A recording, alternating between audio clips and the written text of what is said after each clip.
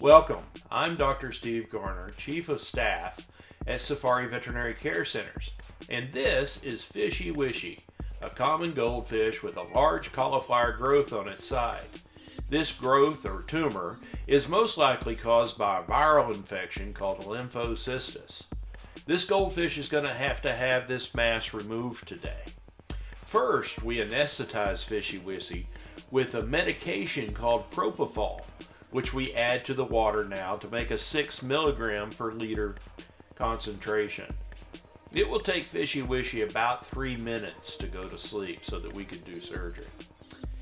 We will then take her out of the anesthesia chamber and put her into our surgical water bath. There is oxygenated water, and we will add additional anesthetic to her gills and then bathe her gills in oxygenated water pumped from her anesthesia chamber. First, to prevent excessive bleeding, the tumor will be ligated several times. The sutures passed around the tumor and then tied tight like a cheese wire to cut through the tissue and to cut off the blood flow to the tumor. Then the tumor is removed with scissors. Once the tumor is removed, it will be sent to the lab for analysis. Once this painful part is finished, Fishy Wishy will be placed in a warm water bath to let her waken a little.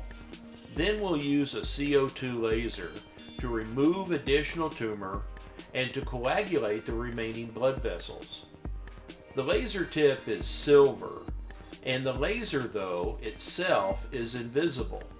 You can see the darkened area that is where the laser has affected the tissues and clotted the blood.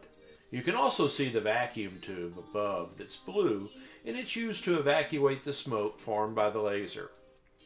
Once the tumor is lasered, tissue glue is used to provide a protective covering over the surgical site.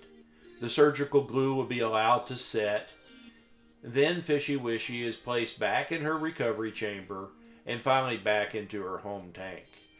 The surgical tissue glue will fall off once the underlying skin has healed.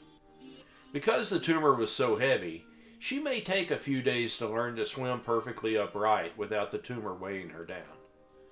Fishy Wishy went back home the same day of the surgery and is doing well now. We wish her the best. Thank you from Safari Veterinary Care Centers.